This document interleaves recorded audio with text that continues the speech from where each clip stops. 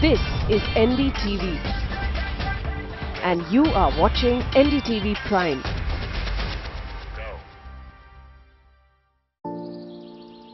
A city in a garden.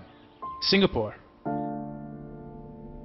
Is it a word that conjures up images of sunlight streaming through pristine gardens and parks, clouds rushing through the clear blue sky? Perhaps it did for you, not for me. Not for a very long time. Singapore for me is where challenges are overcome. A city where anything is possible. The thriving metropolis where startups like mine, Nearby.com, are registered. A place where practical solutions are implemented to overcome the odds. The Singaporeans create impactful and memorable experiences to enrich the lives of others. Around every corner, incredible experiences are being crafted, painted, cooked, designed, or built by locals who share a common trait: passion.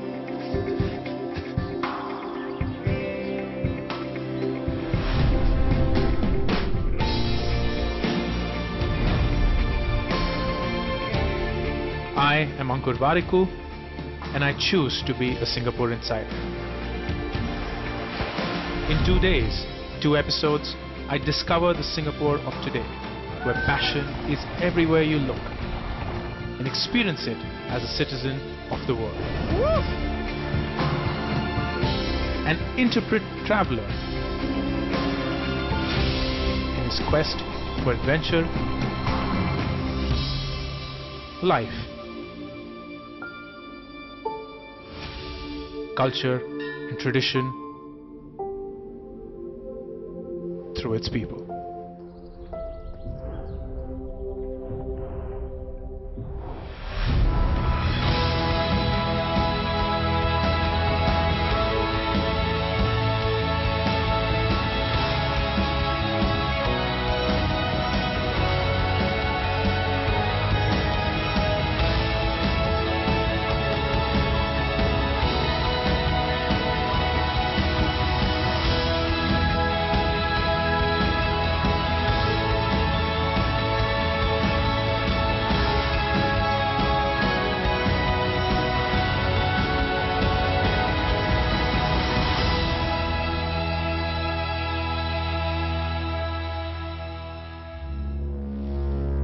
My 2 days in Singapore are off to a thrilling start.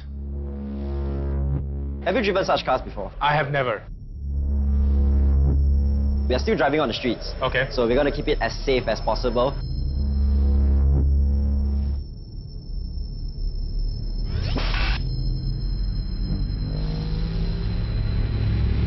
These cars are really powerful, so when they take off, they really will go. Take off. Yeah, so we're going to let you push the car a little bit when there's a stretch of empty road. Nice. But of course, safety first, all right? Great. But if you're going to go too slow, I'm going to take the car back from you. I will not all do right, that. so... Thank you so much, man.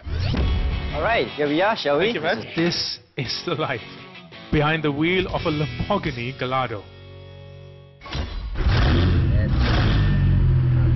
Give it a little bit of gas and the car will start rolling. Nice.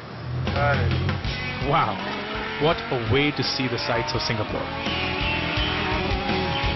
Not to worry, don't be nervous. The wind at your beck and call. Nice. I was meant to be behind the wheels of this car. Oh, watch it. Be careful of the taxi. That's right. Coming on the brakes. Yes. From 200 back down to 0 in just 3 seconds. Wow. Just go whack the brakes on the car. Oh. Wow. Someone who has craved for such adrenaline, this is the dream. Through the city's streets, its tunnels, across the Singapore Grand Prix circuit, and zipping past its towering skyscrapers. Now this is adventure.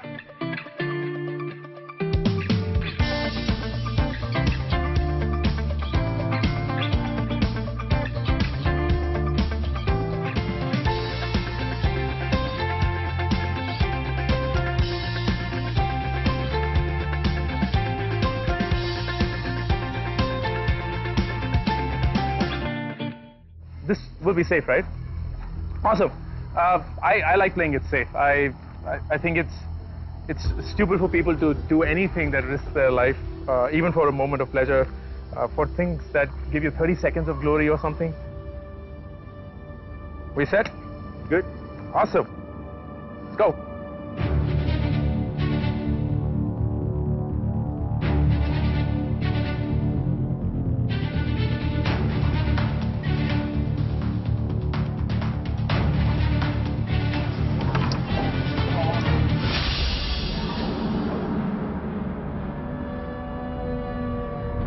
Okay, let's go.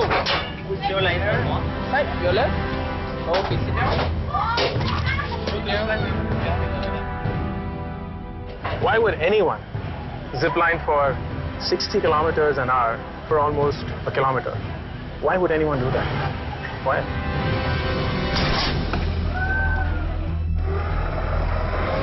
It's crazy. Because you live only once.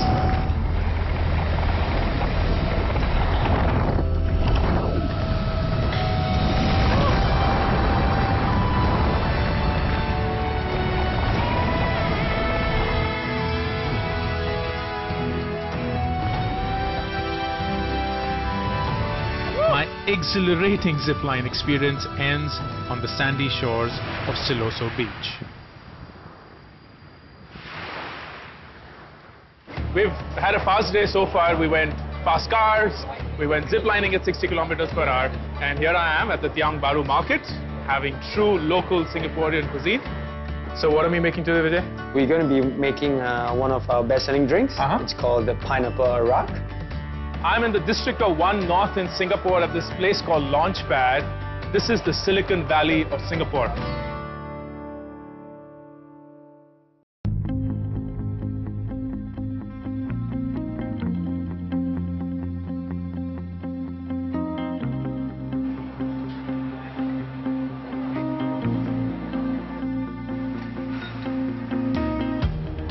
We've had a fast day today. We went fast cars, we went ziplining at 60 kilometers per hour.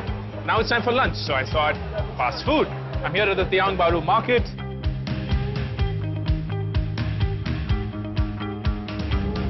Lunch, more like 5. This is the true blue traditional Singaporean chicken rice. It's a 3-day production, so it takes 3 days to make. Even the rice is boiled in chicken broth. This is Chinese vegetarian noodles, so I thought I'll help myself with some vegetarian food. Hainanese curry rice, but with British influence. This is carrot cake. I couldn't believe it when I saw it, because my impression of a carrot cake is a dessert, but this is a meal in itself. Super excited to try this out. And I've been told this is Madras biryani, so I'll believe it. Ganne ka juice, sugar cane. I had to have some Indianness attached to my lunch.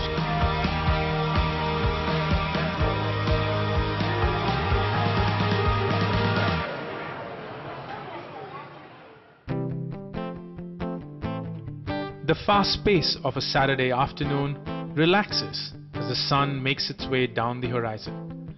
Singapore's mood changes. People start to fill up the streets next to their Saturday evening haunts. Singapore is where the socializers, clubbers, pubbers, music lovers meet for a night out of parties, concerts and hangouts. From being a footloose and fancy-free teenager, my friend Vijay turned his passions for bartending, history and foraging into one of the most successful and innovative bars in Singapore, giving people a unique, one-of-a-kind taste of the city. So I'm behind the bar counter at the Native, and Vijay, of course, is a dear friend who runs Native and has been a passionate guy around this. It's a fantastic concept because the name itself is very indicative of what you represent.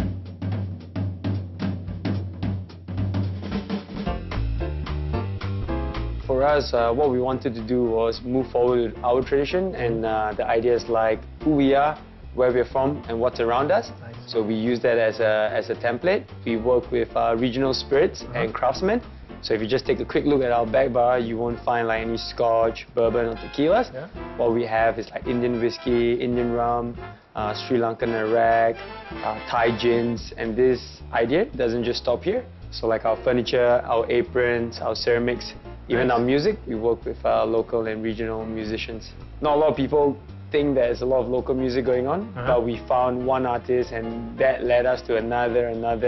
And right now, in total, we got about 500 to 600 songs that power our playlist, yeah. How do you bring passion to your work? Because these are spirits that are identified. So do you have a lab or your own setup or your entire mental makeup that gets you to discover more, innovate? Since I've been bartending, there's always been like a template and like a little twist on that. So it's always been safe. So like now that we're using all the spirits and we know nothing about it, it's quite exciting because you come to work daily and you're discovering something new. And I think that excitement and passion is what leads us to what we're doing now. Was there a point when you knew that this is what you wanted to do?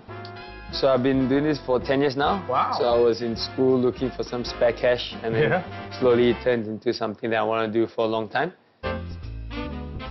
So what are we making today, Vijay? So we're going to be making one of our best sellers today. It's called the Pineapple Arak. Okay. So if you could just reach up for the bottle that says Ceylon Arak over there. Yeah. So this is a spirit that we get from Sri Lanka.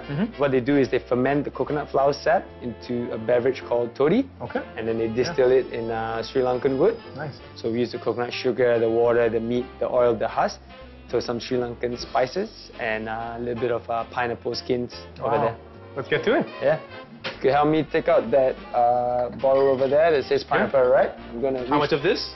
So 60 ml of that. 60 ml of that. Just gonna put the glass out here for you. All right.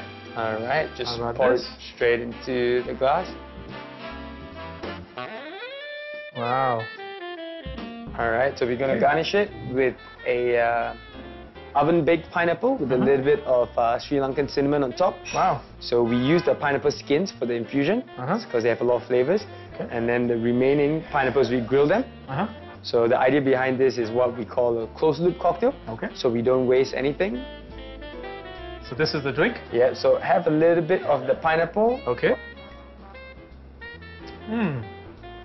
It's pretty Brilliant good, flavors. This to me is Singapore at its true best. It doesn't stop to amaze me. Even something as inane as a bar has been brought to life by a place like Native. And everything about this place just smells so nice. And it smells Singapore. As night falls, the city awakens to a new kind of life, filled with pulsating music to quench the appetite of the soul. This is the Silicon Valley of Singapore. So all around me are corporate districts. So there are the businesses around, the headquarters of large companies. During the day, a hawker street, which is just a food joint for people who work here. But in the night, it converts into this massive melting pot of people who come here and work here. Edwin, who runs Timber, is with me. I'd love to know how you came up with this concept, Edwin. We run about 6 other live music restaurants in Singapore. Okay. Every Friday night, customers want variety, they want quality and consistency, and they want speed. So we want our food out in 15, 20 minutes. We then say, no, we can't do this alone. So we call it Timber Plus. So this concept is called Timber Plus. Nice. This Timber Plus are many of our friends in the food industry. So we get other friends. It could be Western food, it could be Japanese food, it could be Singaporean food. All come together, and we curate the different food concepts. Wow. And we run the music programming, the events and the content. We run a bottle shop, so you have about 200 different kinds of craft beers that you could taste any time of the day. Brilliant. And really our job is mainly a placemaker, a curator of sorts. Nice. And it's really a partnership. So we don't consider them tenants. It's a partnership between us and our friends in the food industry. Wonderful. Timber Plus is about slightly over a year old. All right. Yeah. Wow. How's been the response so far? It's been overwhelming. I see it's buzzing right now. Yes. Is this the busiest day you would have? No, this is actually one of the quietest days because we have a weekend now. And this is a business district, so you don't get a normal corporate crowd. Right. So if you look at the customer, it's mainly families that lives around here. Right. So obviously our business days on a Friday night with the corporates like Apple and Disney Lucasfilm and Oracle comes and kind of networks with the startups. You know, in Singapore, 1 in 4 are actually foreigners who live in Singapore. So we do get quite a substantial number of Singaporeans, but we also have a lot of foreigners who actually live and probably work or study here in Singapore. INSEAD is just across the road. Nice. We got a lot of postgraduate students from INSEAD coming across for happy hours and networking. Nice. So we don't really get the tourist groups, tour groups, but for people who are adventurous, they want something off the beaten track, not an Orchard Road, but really coming to experience where locals are and listen to local bands. I think we are the place for that. Do you have ambitions of opening this more? Yeah, we are looking to open in different locations in Singapore, maybe overseas, out of Singapore as well, in the region.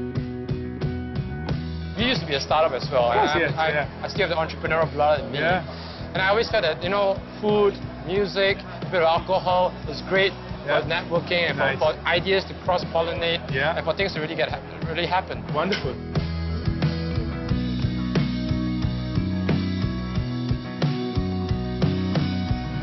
Local bands just started. I cannot wait to go and join them. This has been a terrific first day in Singapore. Next time you get to see a completely different image of the city. Thank you so much, Edwin. This was a pleasure. Terrific work. Thank you. I'll see you guys next time. Peace.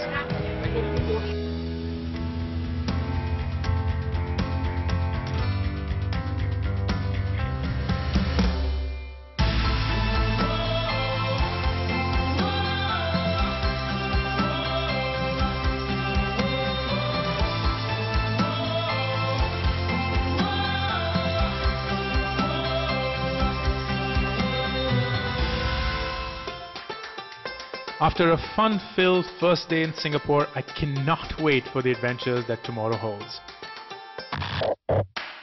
Meeting more Singaporeans who are passionate about all they do. I learn about the culture, art, and the vibrant pulse of this city, teeming with possibilities. That is a story for next time.